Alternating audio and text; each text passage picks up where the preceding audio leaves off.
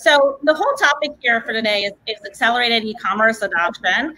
It was really interesting to see the panelists, or not the panelists, the people who took the poll. They said, on average, most people said it advanced 3 to 5 years, but there's some people who said 6 to 10. So I guess let's ask you guys, how do you see it? And I think, Laura, you're going to kick off and answer your question. How are you seeing e-commerce adoption? Any examples of changes of customer behavior that either substantiates or contradicts this advancement? Sure. The question of how many years is an interesting one, and it's hard to know for sure. I think it's actually a little different generationally. So I've seen a lot of good data that Gen Z and millennials, they're all in. They're trying new brands. Their whole life is digital. They see no obstacle to just moving fully into that world. Adoption's a little bit slower and a little bit less openness to try brand new things.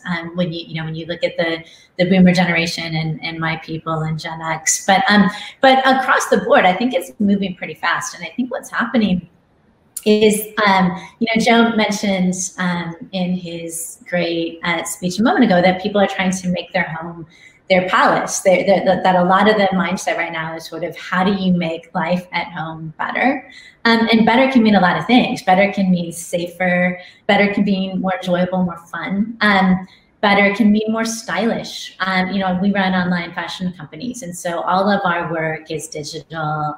We do have some stores for the Fabletics brand, but apart from that, all of our work across our portfolio of brands is digital. And we're just seeing massive adoption of people being willing to say yes, people being willing to try, give us a try in the context of COVID, which has been exciting. I sit on the board of a handful of earlier stage e-commerce companies, and they're seeing the same thing. I second what Joe said, which was, gosh, March was rough.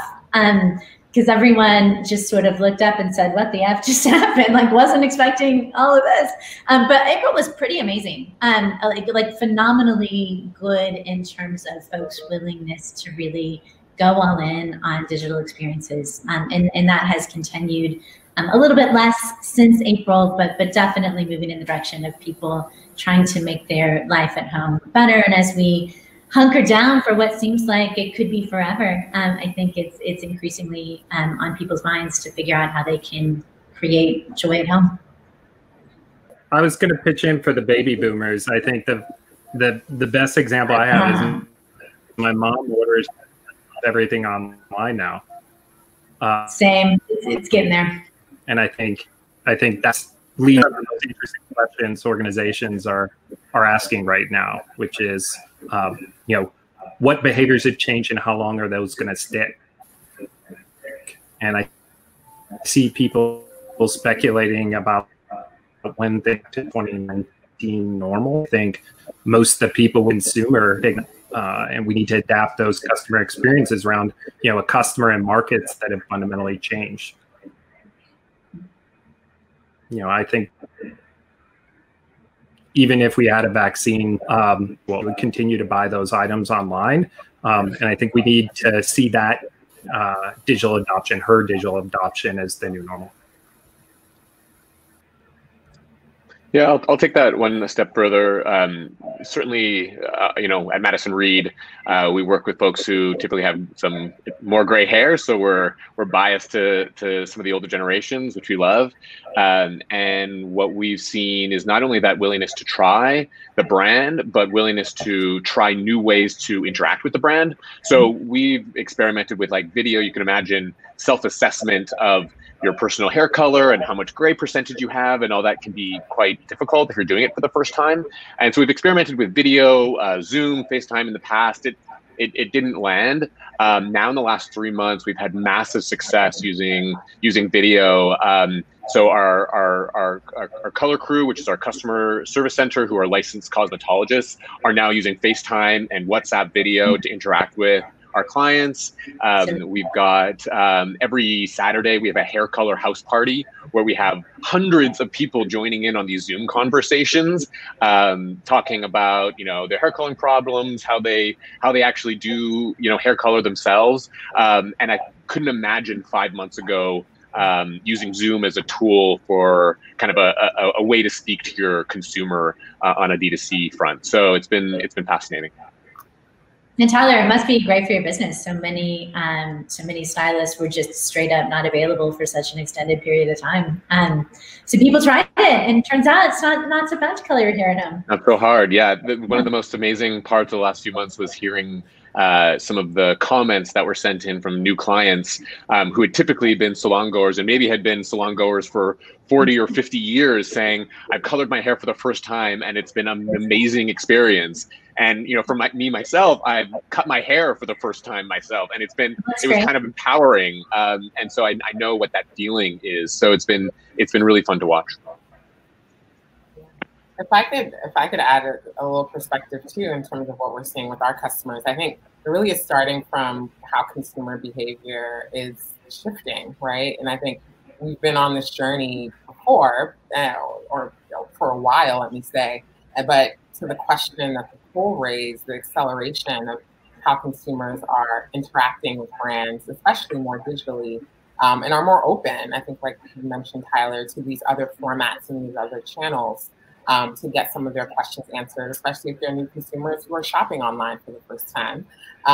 Just being more open to trying out these different digital tools to provide a utility for themselves, right? I think, e-commerce is seeing a lot of volume and a lot of traffic, and are there other ways and other mechanisms to get support, whether it's for making a color decision or making a buying decision or even post-purchase. So I think really anchoring on that consumer behavior and what's shifting for them and what they're open to trying. I think, consumers are open to try a lot. Awesome. I think Rob is actually back on, and I want to hand over the reins to him. Rob, can you? Yep. Can we hear you? Let's you guys hear me? Yeah. So always dangerous to try and jump back on the horse midstream, but hopefully I've caught enough to kind of know where we are in the panel. Hey, Tyler, I did want to ask you one follow-up because you were talking about Zoom and the use of some of these tools. How sticky is that going to be going forward? Do you feel like now for Madison Reed, like, hey, we're there, like this is going to continue? Or do you expect as people are able to get back into physical locations, the tide is maybe going to go back to some degree where it was? Do you have a sense for that, or maybe that's not even a fair question? No, it's totally fair, and I think it's probably both. The joy and some of the sense of relief that we actually see in some of those hair color house parties over Zoom, like that's not going away. Like to the point that was just made about utility, there's some certain utility there. But we have brick and mortar color bars kind of across the country, and as those have started opening up, especially for the retail purchases, the percent of new to brand clients coming in to Madison Reed to experience that consultation experience one-on-one with a licensed colorist in our color bars is also really special. And so I think we're going to see both coming out of it, and I don't think a single client will actually just do one. They'll go in for their first consultation in the color bar, and then when they have their box, and maybe after they've done their first coloring, they'll join a hair color house party to get some pro tips. So it'll be both. That's super interesting because that's an intersection of the fact that the consumer, maybe even pre-COVID, would have been willing to do that, but now they're much more clearly able to raise their hand. And then, not to pick on Madison Reed, because I think this applies everywhere, you guys being much more like, well, we don't have any choice, so we're going to do this. And now you've got a new tool, a new way to access consumers. And if you think about that bar coming down now for people being able to experience, this part of your brand versus having to physically go there, it's a pretty big unlock. And not at all to take away from the point of the power of physical locations, which I want to come back to in a little bit. For sure. Ejieme, I wanted to ask you a question because I think, one of the great things about having someone like yourself who works across brands and across companies is that you can give us, a broader perspective.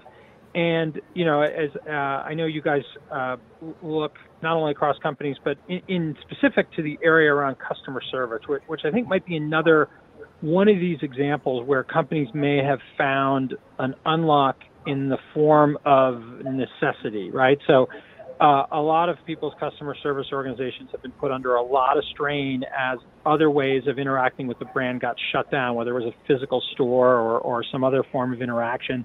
And that may have created a scramble and then a willingness to do things that maybe wasn't there previously.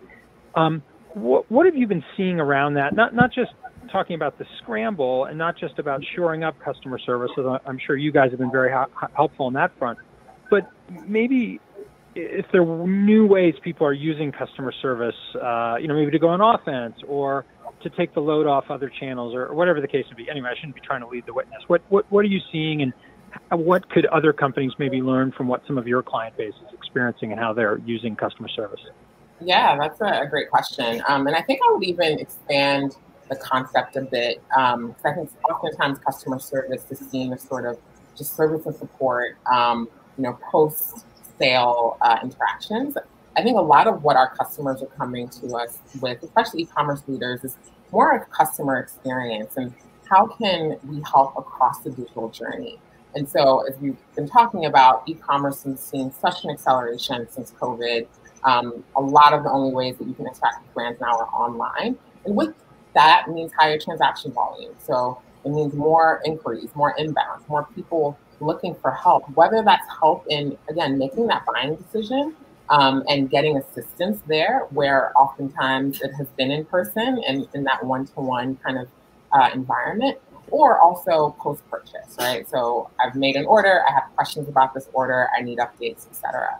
And so we're hearing that these brands are really starting to get overwhelmed from all aspects, whether it's the post-service support, but also prior to customers making that purchase decision.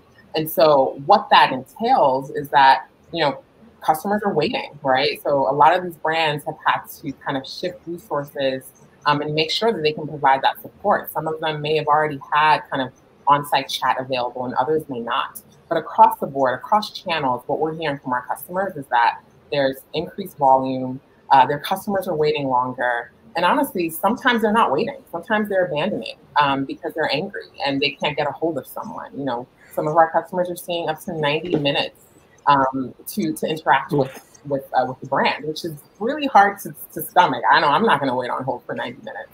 And so what we're seeing is that brands that are really thinking about this the right way are thinking about it in terms of how do they, really translate those channels that are being overburdened into some core investment areas for them. And I think there's kind of two areas that we're seeing kind of improvements for them. One is around really embracing conversational channels and embracing messaging. So I think, Tyler, you mentioned the kind of like one-to-one interaction. That's still relevant online. And so how do you enable that one-to-one communication? But how do you do it asynchronously? And how do you make sure it's always on so that as you're seeing volume increases in one channel, you can actually shift that volume from higher cost, more traditional channels like voice and email to more asynchronous and honestly lower cost messaging channels as well. And the other is really adopting technology to help in terms of that scale. And so a lot of the work that we do is empowering conversational experiences, which are aided by natural language processing and machine learning. So how do you ensure that the questions that your customers are asking, that you can actually accurately answer them and answer them immediately? And so I think the combination of these two tools have really been able to help support a lot of our brands in being able to provide always on efficient and high quality interactions to really take the burden off of some of their teams that have had to really respond very quickly to this influx of volume. All right, that makes a lot of sense. And the one point I'm going to latch on to is this notion that, it's often been commented on pre-COVID, how digital has sort of raised customer expectations in all the touch points of the companies they're interacting with, right? And that's not to say that we as an industry are necessarily universally crushing on digital, but that the fact of, quick response times, fast shipping, the items always available, all these sorts of things have sort of set a new bar that then shows up in places like customer service. It also shows up and can in physical stores. So I mentioned I wanted to go back to offline for a minute, and I'm going to lean on Daren and Tyler for this one, although others are certainly welcome to join in. I was lucky enough before joining MidOcean to work with a very strong stores team, great collaborators, great partners, and tremendously supportive of everything we were doing in digital, and really benefited from that. And if we look now at this notion, the poll, I guess that, as Veronica said, the top poll result of how far the customers leap forward, 3 to 5, although a strong second was 6 to 10 years. Stores, on the other hand, have in many cases literally been locked down, like they're closed, they're dark. And just curious, are we able to leap forward in this place too? Maybe there's an opportunity to having a bit of a lockdown, as maybe counterintuitive as that sounds. Sometimes a reset like that gives you time to sort of step back and rethink.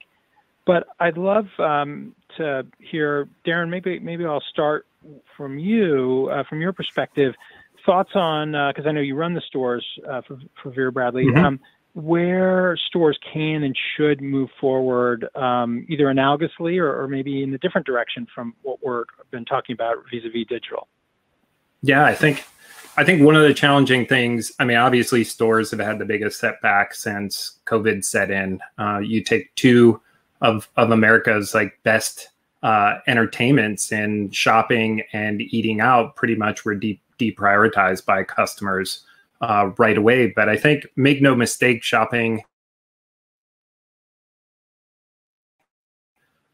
in physical stores, I saw a stat that said 78% of people are really missing that shopping in store during the COVID. And maybe that's because everybody's locked in their house and just wants to see some other people. But we've focused our stores on that adaptation. So like many, we did curbside pickup and these sorts of things, but curbside pickup, it's difficult for that to pay the rent in your stores. So we've also focused a lot on how do we kind of replicate some of the best parts of that pre-COVID shopping experience. So we've done appointment selling, where we'll let 1 or 2 customers into the store, even when things were relatively locked down. We have done a ton of phone selling, a ton of social selling, all sorts of live streams, FaceTimes if we needed to, anything that helps that customer and associate feel safe and engaged. I think that engagement is how it evolves, the store evolves. So in the peak of the cases, we asked, we're a brand about customer service. We asked those associates just to reach out to good customers, give them a call and see how things were going. No sell, no anything, just how are you adapting? Because that's important to us for a brand, and that engagement and how they engage over time will be how stores evolve. And I think we're all working through that right now. We have a whole set of tools we're this week for doing more instance. So would love to hear what Tyler has to say as well. And Tyler, I'm gonna kind of add a little bit to the question, but it sounds like, Daren, that you're again making lemonade out of the lemons. You guys found ways to, again, maybe not fully pay the rent, but try some new things, try some different things, try things that maybe there wasn't time for or the organizational will to get done. Tested, in a sense, you've had a great testing opportunity to try them out, and some of these will persist and stick post-COVID. So, Tyler, one thing we hear a lot is that the U.S. in particular is overstored. And at the same time, though, there are brands like yours that are investing in stores as a hey, this is still a growth channel for us. We don't need to shrink our storefront. And I think I saw you guys have a pretty aggressive store rollout plan.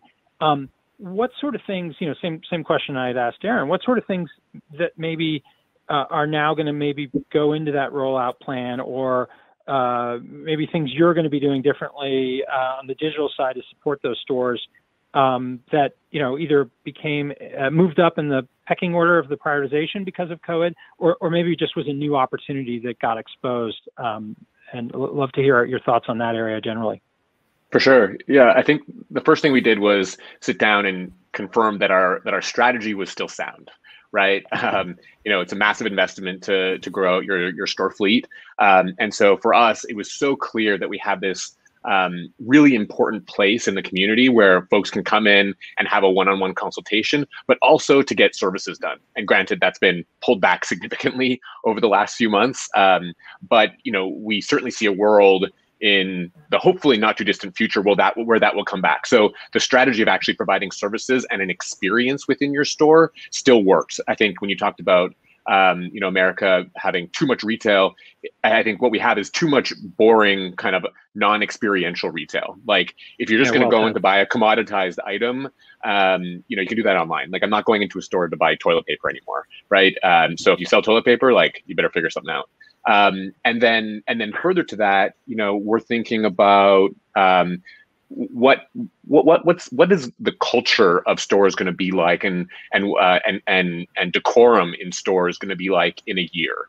And so one thing we're leaning too hard is there a way that we can challenge ourselves to actually not have the customer have to touch a single thing in the store? What if they could walk in and actually, sort of like, you get your towel in the restroom and try not to touch anything, right? Like, how do we make it such that that she can actually use her mobile device for every single interaction, from check-in to tipping to payment to confirming, some information we get from her to make sure we're getting the color right, to how do we send her like how-tos directly to her phone if she's decided she wants to be an at-home client, like all of those pieces. And so, we're leaning hard into what we already have as a really well built out kind of mobile ecosystem, but thinking about that in the future, so that clients feel really comfortable coming in and feel comfortable interacting with the brand. No, that's fantastic. And I'm gonna say, sorry, go ahead. I was just going to say to the second part of your question, I think one thing not to gloss over, especially during this pandemic, is how it's been so geographical. So if you were in New York in March, it was tough times. If you're in Texas, California, Florida right now, it was tough times. They really inverted. Our sales staff in the stores have been amazing at telling us what's happening in each region. I think that's something not to get lost, is as long as you have that two-way communication, you have a much better idea how each location is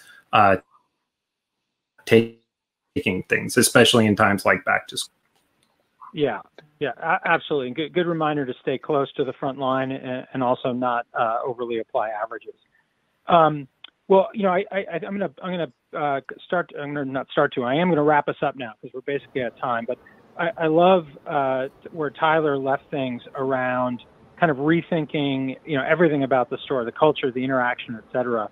And I think certainly from my perspective, maybe the big takeaway from this panel is that, everyone should bring fresh eyes to their business, right? The customer has leaped forward, whether it's 3 years, 5 years, 10 years, that is different. And so if you're thinking about things the way you thought about them in mid-March, you need to step back and think again.